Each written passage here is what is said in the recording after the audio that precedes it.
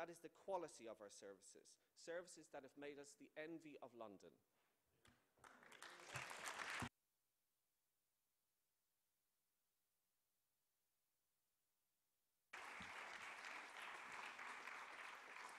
Thanks, Councillor Byrne. That was heartfelt and very well delivered maiden speech.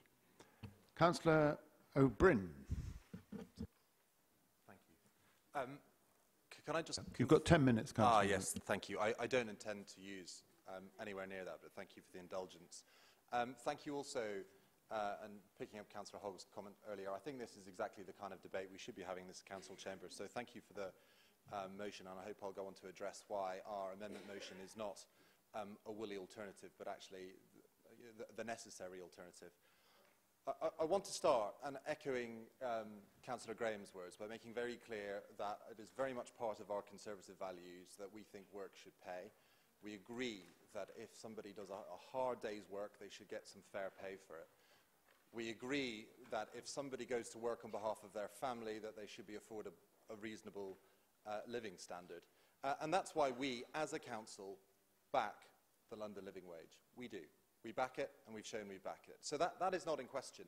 The issue here and the debate is really around the extension of this motion, which goes towards mandating the London living wage for third parties, for contractors. And I know you can get into the nuance of whether it's a mandate or whether how it's provided for in the contract. But ultimately, it's making a requirement to a third party who may not otherwise have made that decision. And I think that's where the problems arise, and I think that's for a few reasons. I think, firstly, we have to look at actually what the policy is here. I think we can continue to talk about how positive and useful an increase in pay is, and of course it is, and we'd accept that. But the living wage, we also have to accept, is not a long-term solution to wage stagnation. We're living in a very unique and interesting time where we have some of the lowest unemployment that this country has ever seen, and yet not the expected wage growth that you would look to see. And actually, there's huge disagreement on all sides as to why that's happening. And there's lots of reasons we can posit around the structure of the labour market and the like, but that is not what one expects. And therefore, the living wage is a good way and a good test case to try and boost productivity in the short term, and that's indeed why George Osborne introduced the scheme under a Conservative government in the last 5 years. But ultimately, you are not going to see sustained wage growth through an imposed living wage. You need to see a growing economy, and you need to see improved productivity. So the focus, more broadly, must be on improved productivity. And then we come on, I suppose, to the problem for us in terms as a customer and as a tenderer of services. We are a local authority, and so we do, unlike many contract purchasers, we do perhaps have a social justice objective in some of the things we do. But unlike a lot of the companies that you have pointed to in the recent paper and in the case study, we don't make a profit. All of our money is spent on services for the benefit of our residents. Much of it is statutory. But the rest, and as we've said many times in this chamber before, is about making sure that every pound we spend maximises the benefit of our residents. And I think that's where we have a problem with the proposal. Can we be sure that the pound we spend on taking the cost, and there will be attendant costs on many of these contracts, is the best use of that pound? It goes back again to what I was saying a second ago. The living wage is an imperfect solution economically. It's a very blunt instrument. You can't see who is benefiting from it. The research shows that many of those who are on a minimum wage are actually not in the poorest households.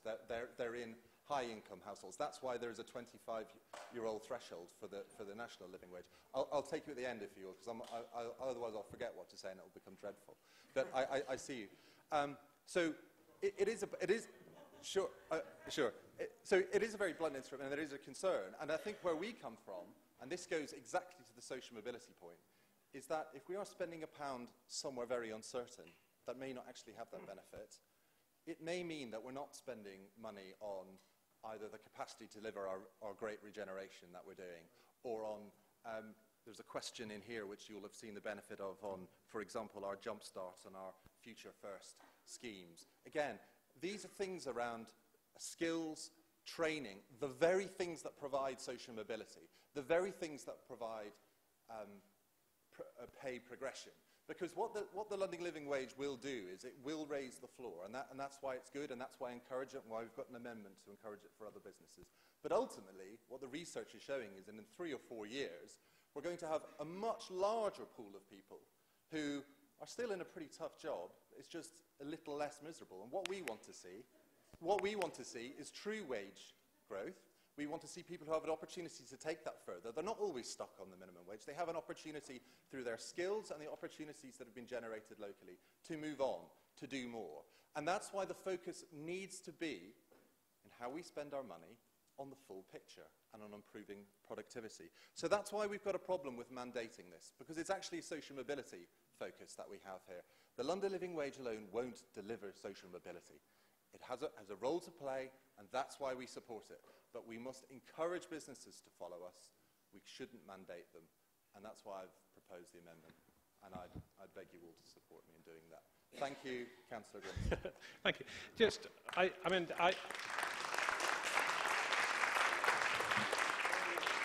just one very simple question I'm following. If the living wage is so uncertain, then why is Wandsworth signed up to it for its own staff? And why does Wandsworth make such a great play of the fact as a great thing that it's done to do that? It's a good question. There does seem to be an inconsistency. No, thank you. I'll answer that within my time, if I may. It's a good question. I'm not saying that it doesn't deliver. I'm saying as a policy solution, and that is effectively what we would be doing by taking your motion to effectively mandate it.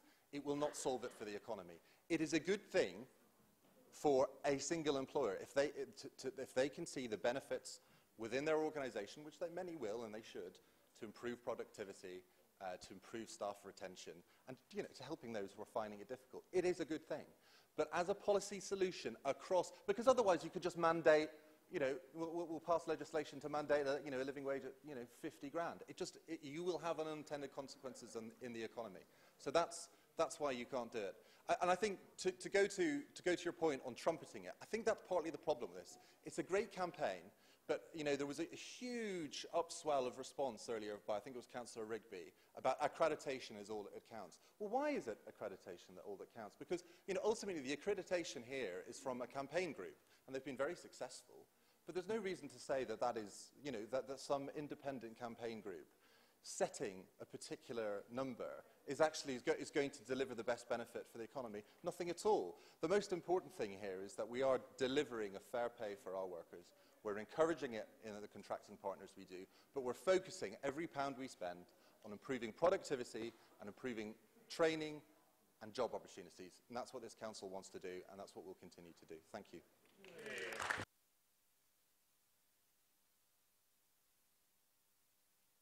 Councillor Gibbons. Thank you. I think it's been really good to have this discussion about the living wage for all staff serving the council and our residents, which is what I hope the paper that I put forward would achieve. Now, I recognise that we've had some disagreements over particular elements of how we might reach paying the living wage. But frankly, I think we have to consider we should do this by whatever means necessary. There are all sorts of points that we could clear up in terms of implementation, and those are easily available. If you look online, there's plenty of information about how to do this. There's plenty of people to consult. If we talk to other boroughs where they've tried to implement it and come across problems, I'm sure our officers, who are incredibly able, will be able to find ways around those obstacles and obstructions. So I think if there is a strong will to implement the living wage, then I think we can all do it, and particularly if we work together. I'm quite happy to work together with members from the opposite party here on how we might implement this. I think the important thing to realise, though, is that poverty is avoidable.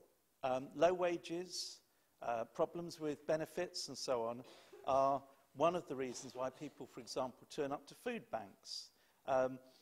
If we make sure that people are paid a proper wage, we will avoid the need for using food banks. And I'm particularly struck, incidentally, over the weekend, a number of Conservative MPs did go along to food banks wearing Christmas jumpers, as if those food banks had absolutely nothing to do with them.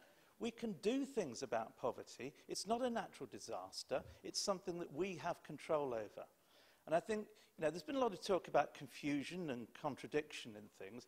There is a contradiction between the answer we have in question 2 on our council questions about the council has always taken the view that we should not intervene in the external market by instructing contractors what wage they should pay their staff beyond what they're legally required to do. That seems to me a very rigid ideological interpretation of how you might conduct things. And the fact is that although this amendment is extremely weak, it is actually a bit of progress from that ideological position. It's actually a step in the right direction. Fact is that when we put this motion up, we completely cheated. We copied it word for word from Kensington and Chelsea, a Conservative borough, where it was proposed by 2 Conservative councillors and unanimously accepted. So the only word we added or changed was Wandsworth for Kensington and Chelsea. And in fact, their proposal was actually stronger than some of the things I came up with in my paper. So I'm very disappointed that we haven't actually, or it looks as though we may not fully back what our colleagues across the river have proposed. I think this is progress. It's not really what we wanted for Christmas for our residents, but there is a goodwill to actually make some positive progress. But it's not far enough. We need to move towards adopting the living wage, the London living wage for our workers in Wandsworth. I'd just like to finish off by a bit of wisdom from the Beach Boys in their Christmas classic, Little Saint Nick, where they point out that Christmas comes this time each year. Very sage advice. But actually, Christmas comes earlier and earlier. It starts in November, which incidentally is the same time Living Wage Week starts. So for next year, we'll be having another debate on the living wage. We'll keep on pushing. We'll keep on fighting until we have the living wage flag flying above this town hall, as Councillor Rigby says. Could you give way on that one?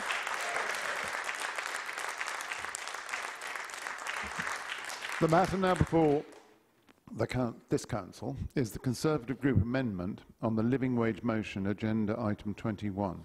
Please indicate by show of hands those for the amendment.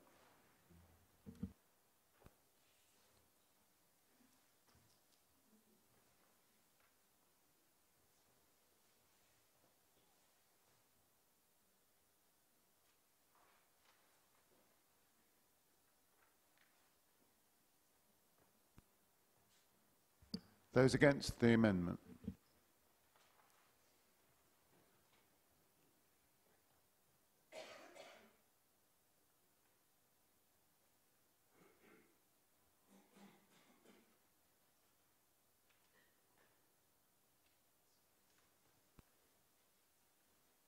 The amendment is carried, 29 votes to 25. Which reminds me, after Councillor Gibbons' reference to Christmas, after this meeting, I hope you'll come to the parlour for mince pies and possibly wine, or mulled wine anyway, not very strong.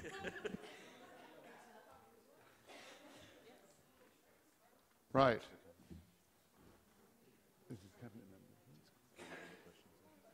Okay, now we're now on to questions to the Cabinet Minister. Sorry. Mr Mayor. Right. The motion as amended, is it the same numbers? The motion as amended, is it the same numbers? Okay, sorry, we're going to the motion as amended. Is it the same numbers? Can we have the same numbers, or do we need to vote? Okay. Is the motion as amended agreed? Is the motion as amended agreed? It is. Okay, brilliant. Questions to the Cabinet members will now be taken. Question number 12, Councillor Ambush. Question number 12 to the Cabinet member, please. Thank you, Councillor Ambush, for your question. And it's a good question because I know and we all agree that it is tough times for special needs in schools. But our schools are actually managing particularly well compared with other schools in London. And in fact, we've got in the lowest quartile for London boroughs for overspend. So our schools are rising to the challenge there. The overspend, particularly because of the high needs budget, is going to be about 900,000 this year. But the short-term tackling of this is very much down to the Schools Forum, and that's the group of schools working together to find out the best way to deal with this overspend. And I really pay credit to the schools, because they have really stepped up to the plate on this. And particularly a small group which has been set up called the High Needs Block Group, which is actually beyond the Schools Forum. It's other schools who've decided to come together to try and help each other and sort things out. And they've met 6 times already this year. And they put their suggestions to the Schools Forum back in October. And the suggestion was that all providers, all schools, all PRUs, all special needs schools should provide 0.5% of their budget towards helping out the schools, the high needs block. And this was agreed by the schools themselves. The long-term strategy is obviously, will take obviously more time, but the long-term strategy is to make sure that those children with education, health and care plans are actually placed more in our schools in the borough. And in fact, we've got a question later on about bases and ASD bases, etc. So the more we have children not going out to expensive placements or independent schools outside borough, the more that come in. And the other area which we have to keep a very weather eye on is benchmarking ourselves against other boroughs where we're spending. And I can see, and I'm sure Councillor Ambash knows that too, that we're actually spending more on post-19 provision than many other boroughs. And that's something we've really got to work with the FE colleges to come to some sort of agreement on that. There's a table which shows exactly where the money will be coming from each of the types of provider within Wandsworth. And actually, when you take into account that schools, if you combine all their carryovers, all their reserves, which they're sitting on £40 million of reserves, what they're going to contribute to helping out the high needs block is absolutely minuscule, and that was a Schools Forum decision. Supplementary, Mr. Mayor. Councillor Ambash. Can I thank the Cabinet member for her answer? But I would like to say that she has failed to answer my question 3 about the effect on SEN children. And you have again trotted out this 40 million in reserves, which is mostly not in special schools. Many schools don't have any reserves at all, and I'm not convinced that the cut of 1.5 million will have relatively little impact on special education needs. So as this is such a serious problem in London-wide, why doesn't the Cabinet member indicate support for the London Council's campaign across London to increase funding for special education needs to a realistic level, rather than cut the service? Thank you, Councillor Ambash. I don't think you really understand the role of the Schools Forum. This particular decision was taken by the Schools Forum with input from the High Needs Block subgroup, and they were the ones who decided that the impact on their support for children in their schools would be minuscule, and they decided that this 0.5% would go towards all the high needs block. And as for supporting special needs and lobbying for more budget for special needs, you know that I'm doing that. We've mentioned this several times, and in fact I'm in the process of arranging a meeting with the Minister, Minister Sahawi, to particularly talk about this. So we are on the case, and this is a Schools Forum decision for their own good. Second supplemental, Mr. Mayor. Councillor Dawson. Thank you, Mr. Mayor. As the Cabinet member knows, Councillor Crivelli and I had the opportunity of speaking with the Minister at the recent Conservative Party conference, particularly about SEN funding. So I wonder, as well as lobbying him, you might care to invite him to Wandsworth to see the excellent work being done at our SEN facilities and resources, especially, Mr. Mayor, as Honorary Alderman Sahawi did extend his best wishes to the borough. Cabinet member. Thank you, Councillor Dawson. I think that's an excellent idea, and as you rightly say, we have some wonderful facilities here for special needs children. I would be delighted to show him round. Right, the whips have agreed that we cut short questions.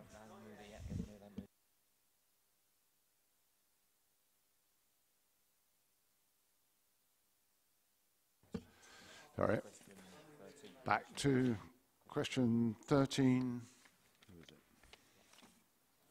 Councillor Dawson. No, question 13 to the Cabinet Member for Education. Thank you, Councillor Dawson. A question about the Roehampton regeneration. I sort of feel this probably is more for Councillor Caddy than me, but I will deal with the sort of financial and regeneration part of it. But actually, before the Roehampton Club is going to be closed and not being used by the young people there, the base refurbishment is definitely going to be sorted out first. And also, we've got this rather interesting idea of having a mobile van, a mobile youth club, which is being procured at the moment. So the base will be ready in March 2019. And I've asked particularly to find out about this mobile provision, and that apparently is going to be up and running, ready for the summer when there are a lot more activities for young people in Roehampton. Supplemental question, Mr. Mayor. In thanking the Cabinet Member, as you will recall, there was particular concerning of the Education OSC about the timing for these interim measures. So obviously very much welcome her comments and her time frame. Anything that can be done to expedite it, either by her or Councillor Caddy, much appreciated. And I just wonder whether, in fact, in the more general framework, this example and also all the developments in Winstanley and York Road are a real example of Wandsworth Conservatives delivering for all through major regeneration. Absolutely agree with that. I think both with the Roehampton and the Winstanley York Road, there are some fantastic opportunities which we are grasping both hands to provide better services and facilities for young people, better facilities for children and families, and it's just what we should be doing, working with developers to make sure that they help us put back into our communities what our people really want. Second supplementary. Councillor McKinney. One question about the base. Are you also having conversations with Regenerate, the other youth club, down the road from the base, to make sure that they know what's happening? Yeah, we can certainly have conversation with Regenerate, and I will follow that up. Question 14. Councillor Denfield. Question 14 to the Cabinet Member. I thank the Councillor for his question. As can be seen from the written answer, that has already been agreed with the contractor, and I hope that they'll also be providing services in addition to stay and play as well. Supplementary question, Mr. Mayor. Councillor Graham's amendment to the original paper required 6 hours of stay and play to be provided per week, whilst Councillor Senior's answer states that the stay and play will be provided for 6 hours per week during term time. Can the Cabinet Member please confirm that the provision will be as per Councillor Graham's amendment that was accepted by a vote in the committee? This is following further discussions with TFC. I am quite happy that there will be further discussions with them to see whether this can be extended from term time to all year round as well.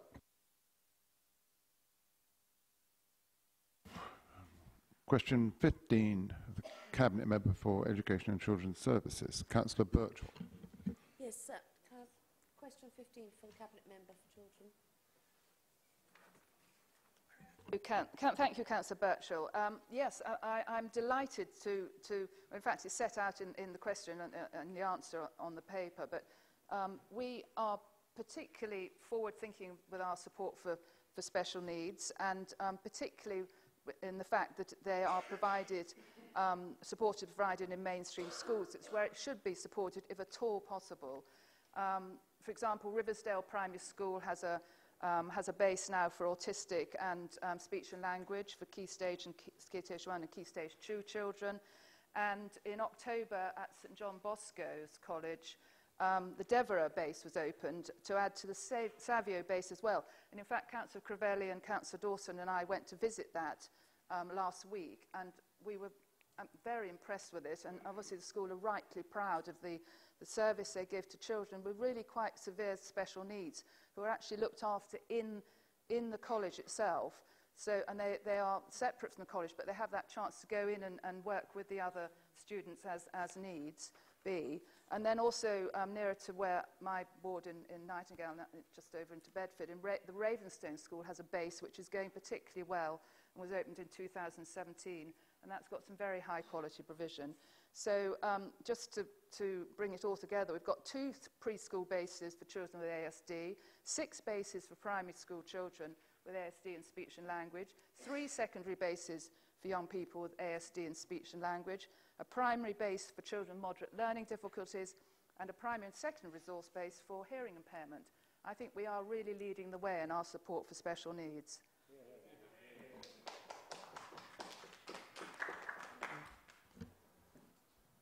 Question 16 of the Cabinet Member. Can I? Oh, we have a... Yeah, Councillor Birchall. Thank you very much for your very full answer. I just wanted to say, do you feel that the best option for children with special educational needs is to be at a school near their home? Thank you, Councillor Birchall. Yes, and I mean, I certainly agree, and if I had a child with special needs, I would want it to be as near home as possible to cut the travel time so they're part of their local community, and also that you know, there's masses of evidence and expert evidence to say that is the case. And of course, the byproduct of that is that we're not having to pay for them to go out of borough, which costs a lot of money with taxes, also costs a lot of money to go to these schools beyond the borough, independent schools, which means there's more money to be ploughed back into their support in the borough.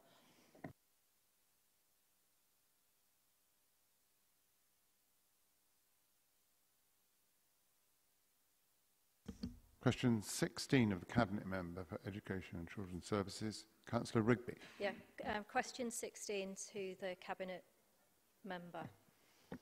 Thank you, Councillor Rigby.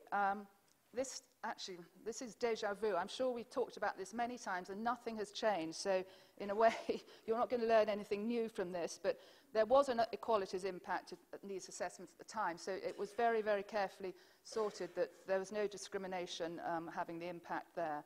You talk about 5 particular children.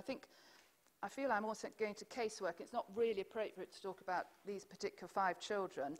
But in general, children of that very young age aren't automatically sent to special schools. That is not the right place for them. They have to be very, very carefully assessed to find out the best support possible and use the facilities we've got across the borough. And as set out in the answer, we've got some really expert places who can support early years children with special needs, and that adds to the lovely long list I said in the last question, which is also about supporting special needs.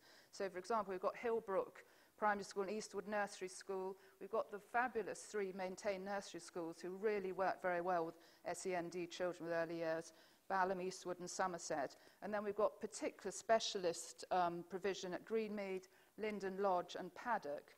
And I think the point with your question is that every special needs child, you know, when they're really from a very early age, have to be assessed particularly carefully. They can't, it's not just presumed that they will all go to a certain school. Each one will have a school or a placement matched exactly to their need. And in Wandsworth, inclusion is our absolute top priority. So including them as much as possible in schools and early years provisions is the best way. Supplementary question. Okay, so I just want to correct you. You should know that placements are reassessed annually, so that saying it traps a child until they're 19 is irrelevant and wrong. The fathers of these children are in the gallery tonight, and they'd love nothing more for their children to be capable of entering a mainstream nursery, and they know their kids better than somebody who might know what it might be like if they had a child with special needs. These children need care now, and all the nurseries you've identified in your response have been shown as early as today to have been unsuitable, all except Greenmead. These children will be excluded and discriminated against by being forced into a mainstream nursery before they are ready. So the question is, what will you do What will you do to... I'm asking the question. So the question is, that's come from the fathers of these children, what will you do to ensure that these children are able to access the care they desperately require and address the fallout of the closure of Sirewood Road, which is proving catastrophic for them? Thank you, Councillor Rigby. As we've debated and discussed many times before, Sirewood Road was very good at the time. It provided that expert help. Things have moved along across the whole of the special needs provision and expertise in that. Provision is now far better in schools which are on early years basis, which are specially designed to help these children be included. I will personally work with officers, and I'm doing that at the moment, and I have been in touch about these particular 5 children. I will personally work with officers to make sure that the best place is found for those children to have the best start in life and to get on as much as they can in life.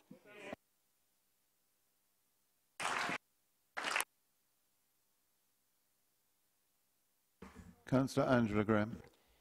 Thank you, Mr. Mayor. As I listen to this discussion tonight, and this is not a speech, I am very sad that special education children are being used as a political football. I really think that really is below the belt. Below the belt. I've visited the families within my ward, and I've also visited Sirewood Road, and I really do praise the officers' experience in Sirewood Road. Councillor Graham, can we have the question, please? My question is that I really do believe there is a lot of support there, but my question is... can we have the question, please, Councillor Graham? We are a borough which has inclusion as a priority. Councillor Graham, what's the question? Cabinet... Right. Act 2, Scene 3. I'm going to ask the Cabinet member, would she agree that we are a borough which has inclusion as a priority? Thank you, Councillor Graham. Yes, inclusion is a top priority, and I will repeat what I've just said to Councillor Rigby. I will be personally working with officers to make sure that every one of these children that she refers to is given a very, very good support and is found the best match for their child. And as for inclusion, I think I will refer back to a wonderful debate we had some young children who are special needs themselves about how they would feel included.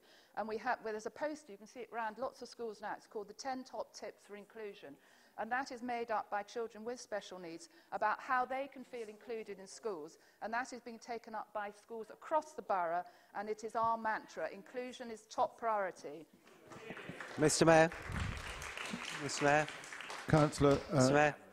Understanding Order 25, I'd like to move a motion to move to the next order of business. Seconded? Is that agreed by the Council?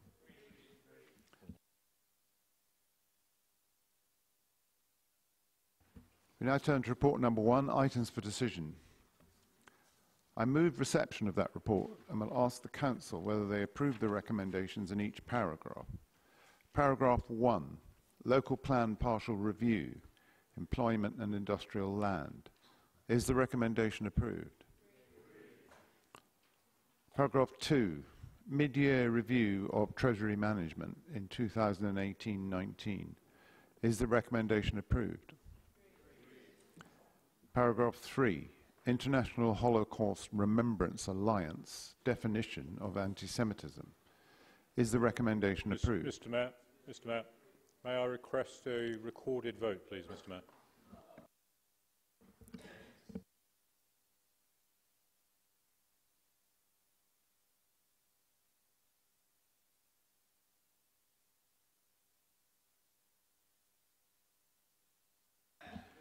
Is this a division? Okay, it's a division.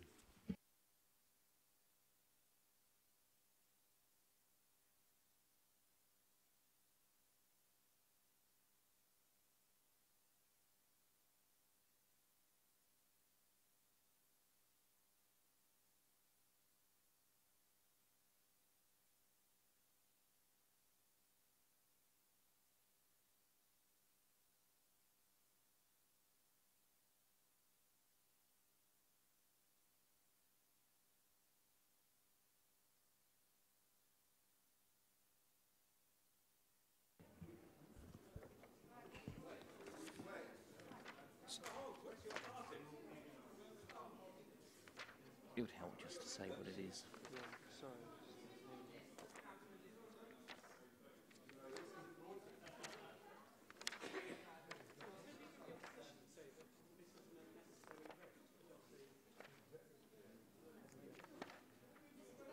No.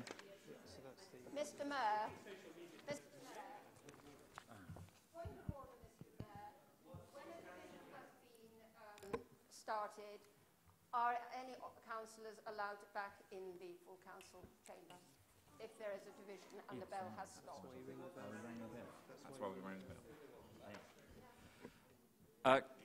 Councillors, so this is a recorded vote. I'll just read out the recommendation to Council. The recommendations that the Council adopts the full IHRA formal definition of anti-Semitism into its relevant policies, authorises the Head of Human Resources to make the necessary changes to the published staff code of conduct, and authorises the monitoring officer to make the necessary changes to the member code of conduct following consultation of those changes with members of the Standards Committee and the Council's independent persons.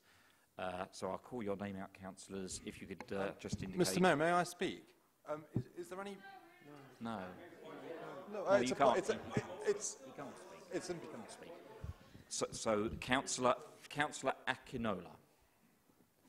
For, against or abstain? For. Councillor Ambash. For. Councillor Anderson. For. Councillor Belton. Councillor Binder. Councillor Birchall. Councillor Byrne. For.